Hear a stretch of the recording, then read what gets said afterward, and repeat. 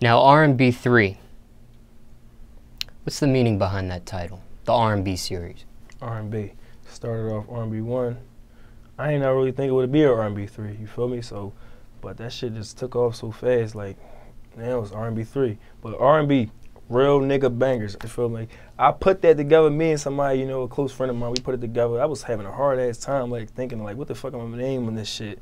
Like, cause it's like I'm rapping and I'm singing, but it's like, I'm doing all this shit, like, on some other shit. Like, I'm not, like, nobody that you could compare it to, and I'm, like, trying to think, like, all right, like, so motherfuckers like, is you a singer or is you a rapper? So I'm like, all right, I do everything, you feel me? I sing mostly though, like, you feel me? Like, I do a lot of melodies and shit, so most people would say I'm a singer.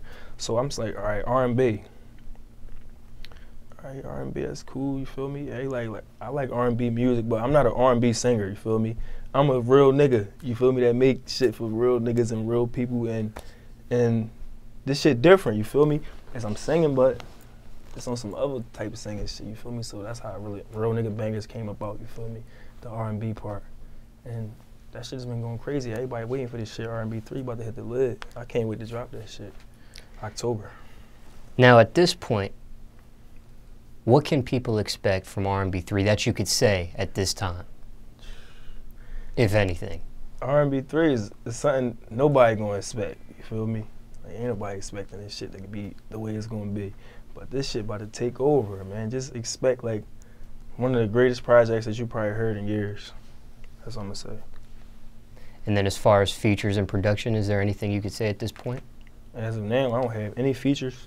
Feel me? I just been working on shit like trying to build around my sound, you feel me? And that shit coming along crazy. But like producers wise, I got shit from Sunny Digital. That's one of my favorite producers right now. Shout out to Sunny. I got shit from Justice League. We got shit from Nelly Nell. We got shit from countless motherfuckers, man. Like everybody that's like, I got shit from TM88. It's a long list, man. It's a lot of motherfuckers. I just can't. I be high.